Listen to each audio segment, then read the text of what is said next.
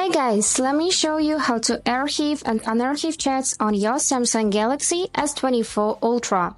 Let's get started, but don't forget to follow to see more useful content. So firstly, we're gonna need to open Messages app that is set up here by default.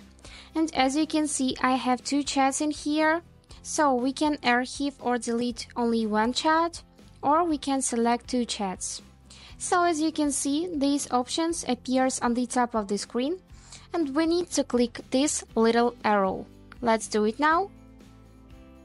And now the chats are archived.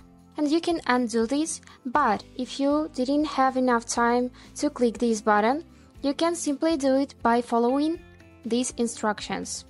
Click on your account right here, and then go in Archived tab.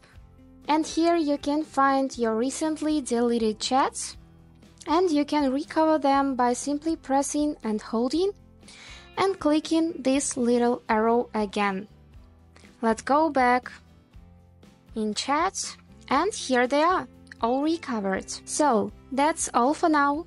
I hope this video was helpful for you, and thank you so much for watching.